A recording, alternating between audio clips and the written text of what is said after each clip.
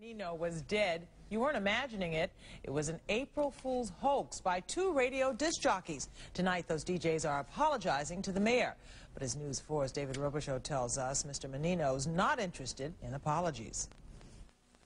One of my relatives was just coming out of the hospital, and somebody called and asked her, can we do anything for your family during this tragedy? And, you know, she was shocked. My daughter, my wife, and a lot of my personal friends called the office, and my staff, some of them crying. Can anyone take a joke anymore? On April Fool's Day, WAAF DJs Opie and Anthony, who like to refer to themselves as demented, told their listeners Mayor Menino had been killed in a car accident. At the time it aired, the mayor's wife, Angela, thought her husband was in a car on the way to the airport, so she thought it was true. When the mayor's staff heard about the prank, they demanded a retraction. We asked them to pull it, and they said, no, we're not going to pull it. And they said, no, we're going to go along and go ahead with it. Then we called the general manager back, and wouldn't take our phone calls. I caught up with the DJs outside their Westboro studios. Do you think saying the mayor was dead was crossing the line, though?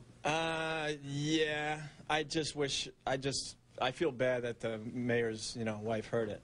Who knew that the mayor's family is fans of the Opie and Anthony show? Used to be.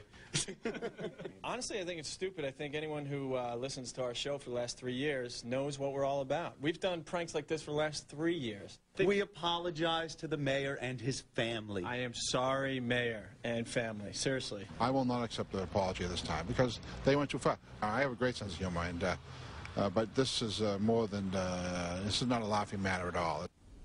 Now, the mayor plans to file a complaint with the FCC, and he may even sue the radio station.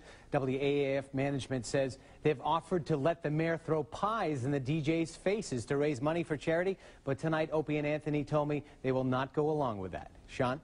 All right, thank you.